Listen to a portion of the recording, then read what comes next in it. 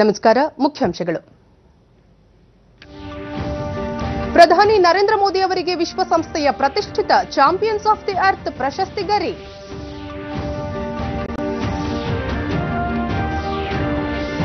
ರಾಷ್ಟ್ರೀಕೃತ ಬ್ಯಾಂಕ್ಗಳಲ್ಲಿನ ರೈತರ ಸಾಲ ನವೆಂಬರ್ 1ರಿಂದ ಸರ್ಕಾರದಿಂದಲೇ ಪಾವತಿ, ಎಚ್ಡಿ ಕುಮಾರಸ್ವಾಮಿ ಘೋಷಣೆ. ಮಹದಾಯಿ ನ್ಯಾಯಾಧಿಕರಣ ತೀರ್ಪು, ಮೇಲ್ಮನವಿ ಸಲ್ಲಿಕೆಗೆ ಪರಿಶೀಲನೆ, ತಡೆಯಾಜ್ಞೆ ತೆರವು ಬಳಿಕ ಕಳಸಾ ಬಂಡೂರಿ ಕಾಮಗಾರಿ, DK Shivakumar. Asia cup cricket, Pakistan ಮಣಿಸಿದ Bangla, ಫೈನಲ್ಸ್ಗೆ ನಾಳೆ ಭಾರತ ವಿರುದ್ಧ ಅಂತಿಮ ಪಂದ್ಯ.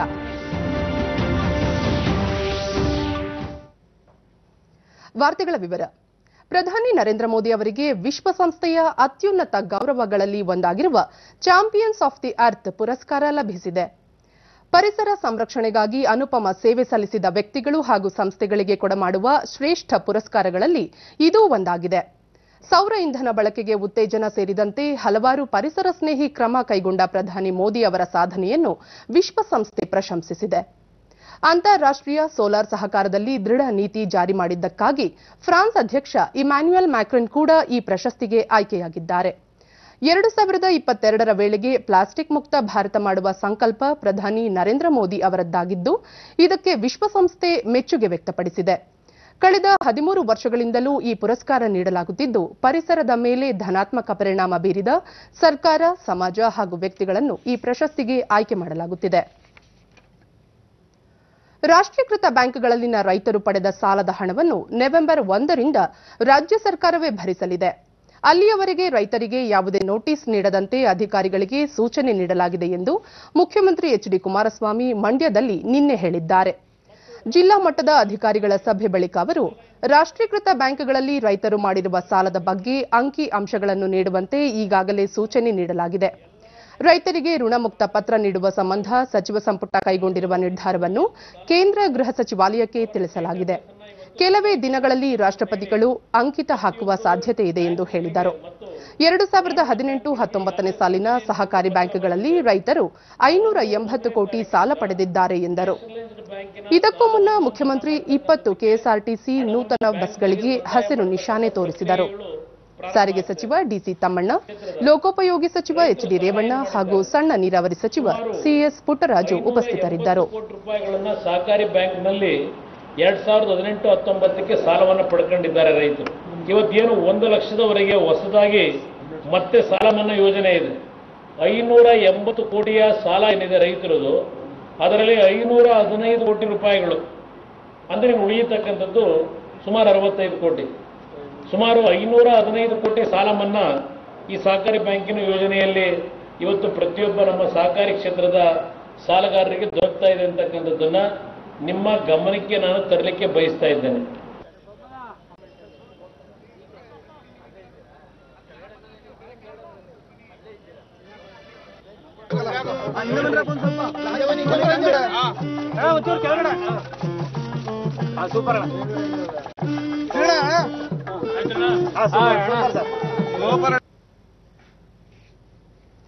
ಬೆಳಗಾವಿ ಜಿಲ್ಲೆಯ ಖಾನಾಪುರ ತಾಲೂಕಿನ ಕಣಕುಂಬಿ ಬಳಿ ಇರುವ ಕಳಸಾ ಬಂಡೂರಿ ಕಾಮಗಾರಿ ಸ್ಥಳಕ್ಕೆ ಜಲಸಂಪನ್ಮೂಲ ಸಚಿವ ಡಿಕೆ ಶಿವಕುಮಾರ್ ನಿನ್ನೆ ಭೇಟಿ ನೀಡಿ ಸ್ಥಳ ಪರಿಶೀಲನೆ ನಡೆಸಿದರು. ಈ ಯೋಜನೆಯ ಸದ್ಯದ ಸ್ಥಿತಿಗತಿಗಳ ಬಗ್ಗೆ ಅವರು ಇದೇ ವೇಳೆ ಅಧಿಕಾರಿಗಳಿಂದ ಮಾಹಿತಿ ಪಡೆದುಕೊಂಡರು. ಶಾಸಕರಾದ ಡಾ ಅಂಜಲಿ ನಿಂಬಾಳ್ಕರ್, ಲಕ್ಷ್ಮೀ ಹೆಬ್ಬಾಳ್ಕರ್ ಮತ್ತಿತರರು ಹಾಜರಿದ್ದರು.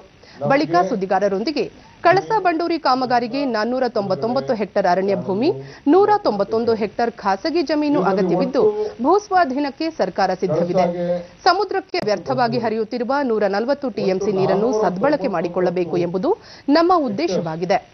ನಮ್ಮ ಪಾಲಿನ ನೀರು ಬಳಕೆಗೆ ಅಗತ್ಯವಿರುವ ಕಾಮಗಾರಿ ಕೈಗೊಳ್ಳಲು ಸುಪ್ರೀಂ ಕೋರ್ಟ್ ತಡೆಯಾಜ್ಞೆ ತೆರವು, ಕೇಂದ್ರ ಅರಣ್ಯ ಮತ್ತು ಪರಿಸರ ಇಲಾಖೆಯ ಅನುಮತಿ ಪಡೆಯಲು ಸಿದ್ಧತೆ ನಡೆಸಿದೆ. ತಡೆಯಾಜ್ಞೆ ತೆರವು ಬಳಿಕ ಶೀಘ್ರವೇ ಅಗತ್ಯ ಕಾಮಗಾರಿಗಳನ್ನು ಕೈಗೊಳ್ಳಲಾಗುವುದು ಎಂದರು. ಇದಕ್ಕೂ ಮುನ್ನ ಹುಬ್ಬಳ್ಳಿಯಲ್ಲಿ ಮಾತನಾಡಿದ ಸಚಿವರು, ಮಹದಾಯಿ ವಿಚಾರದಲ್ಲಿ ರಾಜ್ಯಕ್ಕೆ ನ್ಯಾಯ ಸಿಕ್ಕಿಲ್ಲ. 4.9 ಟಿಎಂಸಿ ನೀರು ಮಾತ್ರ ರಾಜ್ಯದ ಪಾಲಿಗೆ ಬಂದಿದೆ. ಸುಪ್ರೀಂ ಕೋರ್ಟ್ಗೆ ವಿಶೇಷ ಮೇಲ್ಮನವಿ ಸಲ್ಲಿಸಲು ನಿರ್ಧರಿಸಲಾಗಿದ್ದು, ಈ ಬಗ್ಗೆ ಕಾನೂನು ತಜ್ಞರು ಕೆಲಸ ಮಾಡುತ್ತಿದ್ದಾರೆ. ಎಲ್ಲ ವಿಷಯಗಳ ಬಗ್ಗೆ ಸರ್ವಪಕ್ಷ ಸಭೆ ಕರೆದು ಚರ್ಚಿಸಲಾಗುವುದು ಎಂದು ತಿಳಿಸಿದರು. ಈ ಮೂರು ಏನು ನಾನು ಪ್ರಾರಂಭದಲ್ಲಿ ನಿಮಗೆ ಹೇಳಿದ್ದೇನೆ,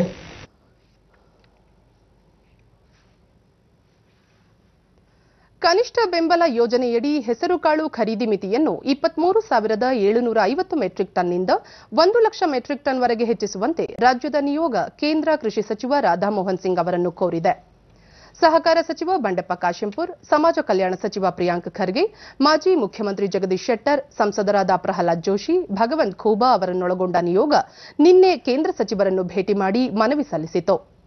ಬೇಡಿಕೆ ಪೂರೈಕೆಗಾಗಿ ಪ್ರತಿ ರೈತರಿಂದ 10 ಕ್ವಿಂಟಾಲ್ ಹೆಸರುಕಾಳು ಖರೀದಿ ಅಗತ್ಯವಿದೆ. ರಾಜ್ಯದಲ್ಲಿ ಸದ್ಯ ರೈತರಿಂದ 4 ಕ್ವಿಂಟಾಲ್ ಹೆಸರುಕಾಳು ಖರೀದಿಸಲಾಗುತ್ತಿದ್ದು, ಇನ್ನುಳಿದ 6 ಕ್ವಿಂಟಾಲ್ ಹೆಸರುಕಾಳನ್ನು ಖರೀದಿಸಲು ಅವಕಾಶ ನೀಡುವಂತೆ ಕೇಂದ್ರವನ್ನು ಕೋರಲಾಯಿತು. ರಾಷ್ಟ್ರೀಯ ಬಾಲ ಸ್ವಾಸ್ಥ್ಯ ಯೋಜನೆ ಜನ್ಮತಃ ನ್ಯೂನತೆ ಹೊಂದಿರುವ ಮಕ್ಕಳ ಪಾಲಕರಲ್ಲಿ ಹೊಸ ಆಶಾಕಿರಣ ಮೂಡುವಂತೆ ಮಾಡಿದೆ. ಮಾತು ಬಾರದ ಅಂಧತ್ವ, ಹೃದಯ ಸಂಬಂಧಿ ಕಾಯಿಲೆ ಸೇರಿದಂತೆ ಅನೇಕ ನ್ಯೂನತೆಗಳಿಗೆ ಚಿಕಿತ್ಸೆ ನೀಡುವ ಮೂಲಕ ಮಕ್ಕಳಿಗೆ ಹೊಸ ಜೀವನ ನೀಡುವಲ್ಲಿ ಈ ಯೋಜನೆ ಸಹಕಾರಿಯಾಗಿದೆ.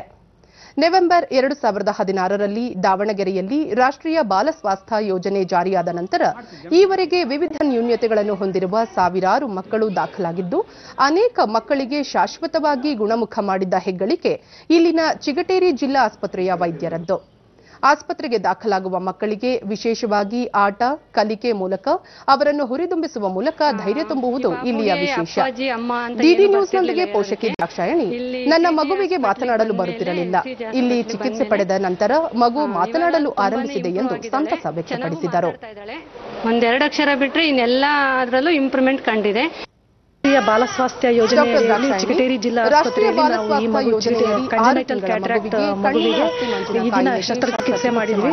ಇದರಿಂದ ಶಾಶ್ವತವಾಗಿ ನಿವಾರಣೆ ಮಾಡಿದಂತ ಆಗಿದೆ. ಇದು ಸಾರ್ವಜನಿಕರು ಈ ರಾಷ್ಟ್ರೀಯ ಬಾಲ ಸ್ವಾಸ್ಥ್ಯ ಯೋಜನೆಯ ಸದುಪಯೋಗವನ್ನ ಪಡಿಸ್ಕೋಬೇಕು.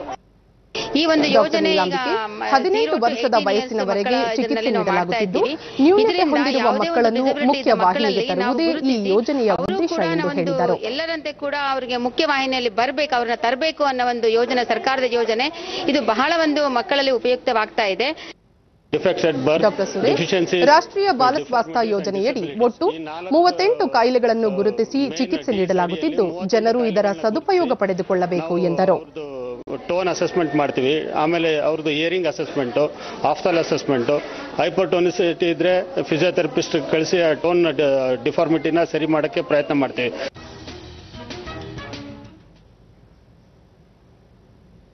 ಪ್ರಧಾನಿ ನರೇಂದ್ರ ಮೋದಿ ದೆಹಲಿಯಲ್ಲಿ ನಿನ್ನೆ 29ನೇ ಪ್ರಗತಿ ಸಭೆಯ ಅಧ್ಯಕ್ಷತೆ ವಹಿಸಿದ್ದರು. ಪ್ರಗತಿ ಸರ್ಕಾರಿ ಯೋಜನೆಗಳ ಸಕಾಲಿಕ ಅನುಷ್ಠಾನ ಹಾಗೂ ಕ್ರಿಯಾತ್ಮಕ ಆಡಳಿತಕ್ಕಾಗಿ ಬಹುಮಾದರಿ ವೇದಿಕೆಯಾಗಿದೆ. ದೂರಸಂಪರ್ಕ ವಲಯದಲ್ಲಿನ ಇತ್ತೀಚಿನ ತಂತ್ರಜ್ಞಾನದ ಅಳವಡಿಕೆ ಸೇರಿದಂತೆ ಈ ಕ್ಷೇತ್ರದ ಪ್ರಗತಿ ಕುರಿತು ಪ್ರಧಾನಿ ಅಧಿಕಾರಿಗಳಿಂದ ಮಾಹಿತಿ ಪಡೆದರು. ಈ ವಲಯದಲ್ಲಿ ಅತ್ಯಾಧುನಿಕ ತಂತ್ರಜ್ಞಾನ ಆಧರಿಸಿದ ಕ್ರಮಗಳನ್ನು ಜಾರಿಗೊಳಿಸಬೇಕು, ಗ್ರಾಹಕರಿಗೆ ವಿವಿಧ ಸಂಸ್ಥೆಗಳು ಗುಣಮಟ್ಟದ ಸೇವೆ ಒದಗಿಸುವುದನ್ನು ಖಾತ್ರಿಪಡಿಸಬೇಕು ಎಂದು ಪ್ರಧಾನಿ ಸೂಚಿಸಿದರು. सेवा दी जानी चाहिए ताकि उन्हें संतुष्ट किया जा सके. आज 29वें प्रगति बैठक में प्रधानमंत्री ने 8 महत्वपूर्ण आधारभूत ढांचे से जुड़े प्रोजेक्ट की भी समीक्षा की, जिनमें रेलवे, शहरी विकास, सड़क, बिजली और कोल सेक्टर शामिल हैं. ये सभी प्रोजेक्ट कई राज्यों जैसे कि उत्तर प्रदेश, जम्मू कश्मीर, हरियाणा, गुजरात, महाराष्ट्र, कर्नाटक, झारखंड, ओडिशा और पश्चिम बंगाल में हैं. ವಿಶ್ವವಿದ್ಯಾಲಯ ಅನುದಾನ ಆಯೋಗ ಯುಜಿಸಿ ಇದೇ 29ರಂದು ದೇಶದ ಎಲ್ಲ ವಿಶ್ವವಿದ್ಯಾಲಯಗಳಲ್ಲಿ ಸರ್ಜಿಕಲ್ ಸ್ಟ್ರೈಕ್ ದಿನವನ್ನು ಆಚರಿಸಲು ಮುಂದಾಗಿದೆ. ಆದರೆ ಇಂತಹ ಕಾರ್ಯಕ್ರಮಗಳನ್ನು ರೂಪಿಸುವ ಅಧಿಕಾರ ಯುಜಿಸಿಗೆ ಇಲ್ಲ ಎಂದು ಕೆಪಿಸಿಸಿ ಉಪಾಧ್ಯಕ್ಷ ಬಿಕೆ ಚಂದ್ರಶೇಖರ್ ಬೆಂಗಳೂರಿನಲ್ಲಿ ನಿನ್ನೆ ತಿಳಿಸಿದ್ದಾರೆ. ಉನ್ನತ ಶಿಕ್ಷಣದ ಗುಣಮಟ್ಟವನ್ನು ಸುಧಾರಿಸುವುದು, ನುರಿತ ಶಿಕ್ಷಕರ ನೇಮಕ ಹಾಗೂ ವಿದ್ಯಾರ್ಥಿಗಳಿಗೆ ಉತ್ತಮ ಶಿಕ್ಷಣ ನೀಡುವುದಷ್ಟೇ ಯುಜಿಸಿ ಕೆಲಸವಾಗಿದೆ ಎಂದು ಹೇಳಿದರು. ಯಾವುದೇ ರಾಜಕೀಯ ಒತ್ತಡಕ್ಕೆ ಮಣಿಯದೆ ಈ ಸಂಸ್ಥೆ ಕೆಲಸ ಮಾಡಬೇಕು ಎಂದರು. ಆ ಸರ್ಜಿಕಲ್ ಸ್ಟ್ರೈಕ್ನ ನೆನಪಿನಲ್ಲಿ, ಹುತಾತ್ಮರ ನೆನಪಿನಲ್ಲಿ ವಿದ್ಯಾರ್ಥಿಗಳು ಎಲ್ಲ ಸಂಸ್ಥೆಗಳಲ್ಲೂ, ಸ್ಕೂಲು ಮತ್ತು ಕಾಲೇಜುಗಳಲ್ಲಿ ಆ ದಿನ ಆಚರಿಸಬೇಕು. ಹೈಯರ್ ಎಜುಕೇಷನಿನ ಗುಣಮಟ್ಟವನ್ನು ಎತ್ತರಕ್ಕೇರಿಸುವ ಬಗ್ಗೆ ಮಾತ್ರ ಇತ್ತು ಅವರಿಗೆ. ಅದಕ್ಕೆ ಅನುಗುಣವಾಗಿ ಅಥವಾ ಪೂರಕವಾಗಿ ಒಂದು 3-4 ಅಧಿಕಾರ ಇತ್ತು. ಬೇಸಿಕಲಿ ಜವಾಹರ್ಲಾಲ್ ನೆಹರು ಐಡಿಯಾ, ಅವರ ಲೆಟರ್ಸ್ ಟು ಚೀಫ್ ಮಿನಿಸ್ಟರ್ಸಲ್ಲಿ ಇದನ್ನು ಡಿಸ್ಕಸ್ ಮಾಡಿದ್ದಾರೆ, ಬೇಕಾಷ್ಟು ಮಾತಾಡಿದ್ದಾರೆ ಅವರು. ನಾವು ಮೂಗುದಾರ ಹಾಕಬಾರ್ದು, ವಿಶ್ವವಿದ್ಯಾಲಯಗಳಲ್ಲಿ ಅವರಿಗೆ ಸ್ವಾಯತ್ತತೆ ಇರಬೇಕು. ಲಕ್ಷಾಂತರ ನಿರುದ್ಯೋಗ ಯುವಜನರಲ್ಲಿ ಪ್ರಧಾನಮಂತ್ರಿ ಕೌಶಲ್ಯ ವಿಕಾಸ ಯೋಜನೆ ಹೊಸ ಆಶಾಕಿರಣ ಮೂಡಿಸಿದೆ. ಶಿಕ್ಷಣ ಪಡೆದಿದ್ದರೂ ಸಹ ಕೆಲಸವಿಲ್ಲದೆ ತೊಂದರೆಯಲ್ಲಿದ್ದ ಯುವ ಜನಾಂಗ ಈ ಯೋಜನೆಯಲ್ಲಿ ತರಬೇತಿ ಪಡೆಯುವ ಮೂಲಕ ಈಗ ಉದ್ಯೋಗ ಪಡೆಯುವಲ್ಲಿ ಯಶಸ್ವಿಯಾಗಿದ್ದಾರೆ. ಕೇಂದ್ರ ಸರ್ಕಾರದ ಪ್ರಧಾನಮಂತ್ರಿ ಕೌಶಲ್ಯ ವಿಕಾಸ ಯೋಜನೆ ಹಾವೇರಿ ಜಿಲ್ಲೆಯಲ್ಲಿ ಪರಿಣಾಮಕಾರಿಯಾಗಿ ಜಾರಿಯಾಗಿದೆ. 2007ರಲ್ಲಿ ಆರಂಭಗೊಂಡ ಪ್ರಧಾನಮಂತ್ರಿ ಕೌಶಲ್ಯ ಅಭಿವೃದ್ಧಿ ಕೇಂದ್ರದಲ್ಲಿ 7 ವಿವಿಧ ರೀತಿಯ ತರಬೇತಿಗಳನ್ನು ನೀಡಲಾಗುತ್ತಿದೆ. ಕಂಪ್ಯೂಟರ್ ಆಪರೇಟರ್, ಇಂಗ್ಲಿಷ್ ಮಾತನಾಡುವುದು, ಡ್ಯಾಲಿ, ಜಿಎಸ್ಟಿ ನಿರ್ವಹಣೆ ಸೇರಿದಂತೆ ಕಂಪ್ಯೂಟರ್ ರಿಪೇರಿ ತರಬೇತಿಗಳನ್ನು ಇಲ್ಲಿ ಹೇಳಿಕೊಡಲಾಗುತ್ತಿದೆ. ಈವರೆಗೆ 2300ಕ್ಕೂ ಅಧಿಕ ವಿದ್ಯಾರ್ಥಿಗಳಿಗೆ ಇಲ್ಲಿ ತರಬೇತಿ ನೀಡಲಾಗಿದ್ದು, ಕ್ಯಾಂಪಸ್ ಸಂದರ್ಶನ ಮೂಲಕ ಸುಮಾರು 700 ವಿದ್ಯಾರ್ಥಿಗಳಿಗೆ ಉದ್ಯೋಗಾವಕಾಶ ಕಲ್ಪಿಸಿರುವುದು ಈ ಕೇಂದ್ರದ ವಿಶೇಷ. ಡಿಡಿ ನ್ಯೂಸ್ನೊಂದಿಗೆ ಕೌಶಲ್ಯ ಕೇಂದ್ರದ ವ್ಯವಸ್ಥಾಪಕ ಸಿದ್ದಲಿಂಗೇಶ್ ಹಿರೇಮಠ, ಯುವಜನರು ಕೇಂದ್ರದ ಈ ಯೋಜನೆಯ ಸದುಪಯೋಗ ಪಡೆದುಕೊಂಡು ಸ್ವಂತ ಉದ್ಯೋಗಿಗಳಾಗಬೇಕು. ಇಲ್ಲಿ ಸಿಗುವ ತರಬೇತಿಯಿಂದ ಹುದ್ದೆಗಿಟ್ಟಿಸುವುದು ಕೂಡ ಸುಲಭವಾಗಿದೆ ಎಂದರು. ವಿದ್ಯಾರ್ಥಿಗಳಿಗೆ ತರಬೇತಿ ಕೊಡುವುದರಲ್ಲದೆ ಜೊತೆಗೆ ಅವರಿಗೆ ಉದ್ಯೋಗಾವಕಾಶವನ್ನು ಕೊಡುವುದು ನಮ್ಮ ಕೇಂದ್ರದ ಮುಖ್ಯ ಉದ್ದೇಶವಾಗಿದೆ. ಅದೇ ತರನಾಗಿ ಈ ಒಂದು ವರ್ಷದ ಅವಧಿಯಲ್ಲಿ ನಾವು ಸರಿಸುಮಾರಾಗಿ 2300 ವಿದ್ಯಾರ್ಥಿಗಳಿಗೆ ತರಬೇತಿಯನ್ನು ಕೊಡುತ್ತಾ ಬಂದಿದ್ದೇವೆ. ಅದರಲ್ಲಿ ನಮ್ಮ ಕೇಂದ್ರದಲ್ಲಿ ಉದ್ಯೋಗ ಮೇಳ ಮತ್ತು ಕ್ಯಾಂಪಸ್ ಇಂಟರ್ವ್ಯೂ ಮುಖಾಂತರ ಸುಮಾರು 700 ವಿದ್ಯಾರ್ಥಿಗಳಿಗೆ ಉದ್ಯೋಗಾವಕಾಶವನ್ನು ಕಲ್ಪಿಸಿಕೊಟ್ಟಿರುವುದು ನಮ್ಮ ಹೆಮ್ಮೆಯಾಗಿದೆ. ತರಬೇತಿ ಪಡೆಯುತ್ತಿರುವ ಕಮಲಾಕ್ಷಿ, ಪದವಿ ಹೊಂದಿದ್ದರೂ ಸಹ ಉದ್ಯೋಗ ಸಿಕ್ಕಿರಲಿಲ್ಲ. ಆದರೆ ಪ್ರಧಾನಮಂತ್ರಿ ಕೌಶಲ್ಯ ವಿಕಾಸ ಯೋಜನೆ ಕೇಂದ್ರದಲ್ಲಿ ತರಬೇತಿ ಪಡೆದ ನಂತರ ಉದ್ಯೋಗ ಸಿಕ್ಕಿದೆ ಎಂದರು. ತುಂಬಾನೇ ಕಲಿತಿದ್ದೇನೆ. ಪ್ರಾಕ್ಟಿಕಲ್ಸ್ ಥಿಯರಿ ಹೇಳಿದ್ಮೇಲೆ ಪ್ರಾಕ್ಟಿಕಲ್ ಹೇಳ್ಕೊಡ್ತಾರೆ, ಚೆನ್ನಾಗಿ ಹೇಳ್ಕೊಡ್ತಾರೆ. ಜೊತೆಗೆ life skills, soft skill, spoken English ಎಲ್ಲಾನು ಹೇಳ್ತಾರೆ. ನಾನು ಬರೀ ಡೊಮೆಸ್ಟಿಕ್ ಡಾಟಾ ಎಂಟ್ರಿ ಆಪರೇಟರ್ ಅಷ್ಟೇ ಅಡ್ಮಿಷನ್ ತಗೊಂಡ್ರು ಕೂಡ ಜನರಲ್ ನಾಲೆಜ್ ಅಂತ ಒಂದು ಎಕ್ಸ್ಟ್ರಾ ಕ್ಲಾಸ್ ಮಾಡಿ ಅದರಲ್ಲಿ ಜಿಎಸ್ಟಿ, ಬ್ಯಾಂಕಿಂಗ್, ರಿಟೇಲ್ ಪ್ರತಿಯೊಂದನ್ನು ಚೆನ್ನಾಗಿ ಹೇಳ್ಕೊಡ್ತಾರೆ. ಮತ್ತೋರ್ವ ವಿದ್ಯಾರ್ಥಿನಿ ಬಿಬಿ ಅಮೀನ್ ತರಬೇತಿ ಕೇಂದ್ರದಲ್ಲಿ ಹಲವು ಕೌಶಲ್ಯಗಳನ್ನು ಉಚಿತವಾಗಿ ಹೇಳಿಕೊಟ್ಟಿದ್ದಾರೆ. ಈ ಯೋಜನೆ ವಿದ್ಯಾರ್ಥಿಗಳಿಗೆ ತುಂಬಾ ಅನುಕೂಲವಾಗಿದೆ ಎಂದು ಹೇಳಿದರು.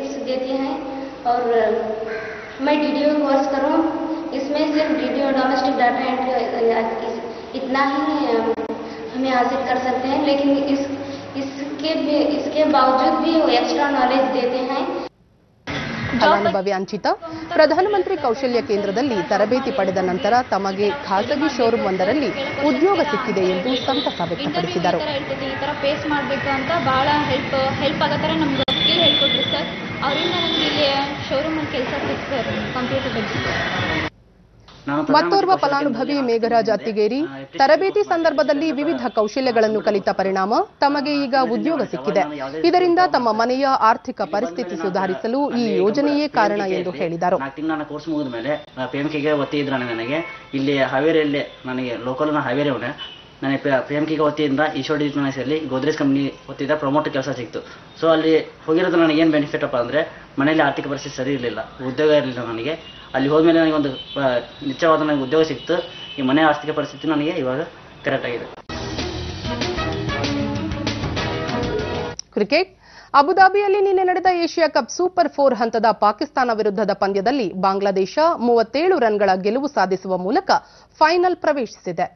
ಟಾಸ್ ಗೆದ್ದು ಮೊದಲು ಬ್ಯಾಟಿಂಗ್ ಮಾಡಿದ ಬಾಂಗ್ಲಾ ತಂಡ ತನ್ನೆಲ್ಲ ವಿಕೆಟ್ಗಳನ್ನು ಕಳೆದುಕೊಂಡು 239 ರನ್ ಗಳಿಸಿತು. ತಂಡದ ಪರ ರಹೀಂ 99 ರನ್ಗಳ ಉತ್ತಮ ಕಾಣಿಕೆ ನೀಡಿ 1 ರನ್ನಿಂದ ಶತಕ ವಂಚಿತರಾದರು. ಮಿಥುನ್ 60 ರನ್ ಗಳಿಸಿದರು. 240 ರನ್ಗಳ ಗುರಿ ಬೆನ್ನಟ್ಟಿದ್ದ ಪಾಕಿಸ್ತಾನ ನಿಗದಿತ 50 ಓವರ್ಗಳಲ್ಲಿ 9 ವಿಕೆಟ್ ನಷ್ಟಕ್ಕೆ 202 ರನ್ ಗಳಿಸಲಷ್ಟೇ ಶಕ್ತವಾಯಿತು. ಆ ಮೂಲಕ ಸೋಲೊಪ್ಪಿಕೊಂಡಿತು. ನಾಳೆ ನಡೆಯಲಿರುವ ಫೈನಲ್ ಪಂದ್ಯದಲ್ಲಿ ಪ್ರಶಸ್ತಿಗಾಗಿ ಭಾರತ ಬಾಂಗ್ಲಾದೇಶ ಸೆಣಸಾಟ ನಡೆಸಲಿವೆ. ಪಂದ್ಯ ಭಾರತೀಯ ಕಾಲಮಾನ ಸಂಜೆ 5 ಗಂಟೆಗೆ ಆರಂಭವಾಗಲಿದೆ. ಈಗ ಇಂದಿನ ಪತ್ರಿಕೆಗಳ ಇಣುಕು ನೋಟ. ಆಧಾರ್ಗೆ ಸಾಂವಿಧಾನಿಕ ಸಿಂಧುತ್ವ, ಕಲಾಪ ನೇರ ಪ್ರಸಾರಕ್ಕೆ ಓಕೆ, ಬಡ್ತಿ ಮೀಸಲಾತಿಗೂ ಸುಪ್ರೀಂ ಷರತ್ತಿನ ಸಮ್ಮತಿ.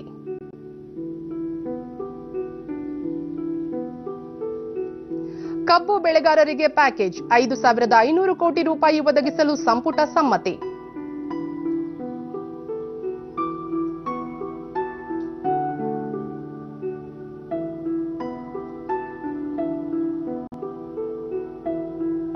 ಸಿಬಿಎಸ್ಇ 10ನೇ ಕ್ಲಾಸ್ಗೆ 2 ಪ್ರಶ್ನೆ ಪತ್ರಿಕೆ, ಸರಳ ಮತ್ತು ಕ್ಲಿಷ್ಟ ಗಣಿತ ಪತ್ರಿಕೆ ಆಯ್ಕೆಗೆ ಅವಕಾಶ.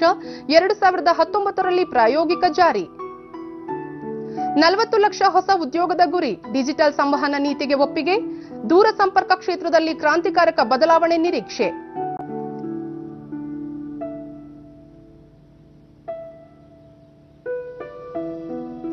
ಸರ್ಕಾರಿ ಒಡೆತನದಲ್ಲಿ ಜಿಎಸ್ಟಿಎನ್, ವಿತ್ತ ಸಚಿವ ಅರುಣ್ ಜೇಟ್ಲಿ ನೇತೃತ್ವದ ಸಂಪುಟ ಸಭೆಯಲ್ಲಿ ಮಹತ್ವದ ನಿರ್ಧಾರಗಳಿಗೆ ಒಪ್ಪಿಗೆ.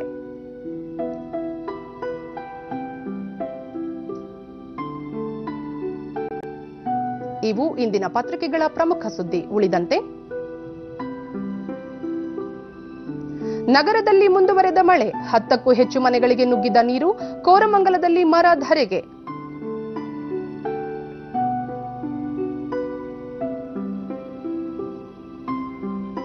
ತಲಕಾವೇರಿ 17ರಂದು ತೀರ್ಥೋದ್ಭವ.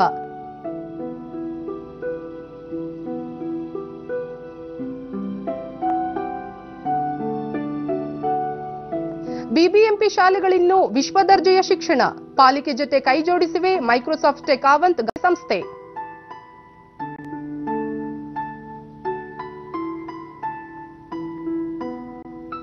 ಮೊಬೈಲ್ ಸಂಖ್ಯೆ ಪೋರ್ಟಲ್ಗೆ ನಿರಾಕರಿಸಿದರೆ ದಂಡ, ಟ್ರಾಯ್.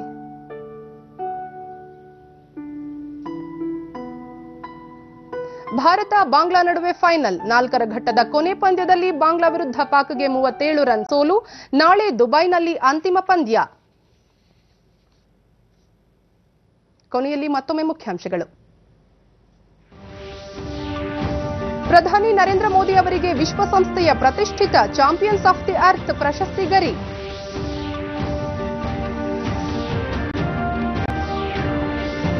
ರಾಷ್ಟ್ರೀಕೃತ ಬ್ಯಾಂಕ್ಗಳಲ್ಲಿನ ರೈತರ ಸಾಲ ನವೆಂಬರ್ 1ರಿಂದ ಸರ್ಕಾರದಿಂದಲೇ ಪಾವತಿ, ಎಚ್ಡಿ ಕುಮಾರಸ್ವಾಮಿ ಘೋಷಣೆ.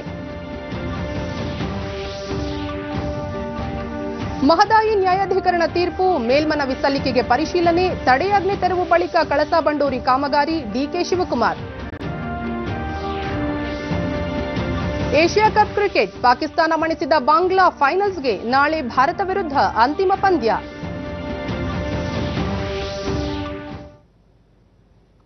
ನಮ್ಮ ಮುಂದಿನ ವಾರ್ತಾ ಪ್ರಸಾರ ಬೆಳಗ್ಗೆ 11 ಗಂಟೆಗೆ ಚಂದನದಲ್ಲಿ. ಈಗ ಶುಭೋದಯ ಕರ್ನಾಟಕ ಮುಂದುವರಿಯಲಿದೆ. ನಮಸ್ಕಾರ.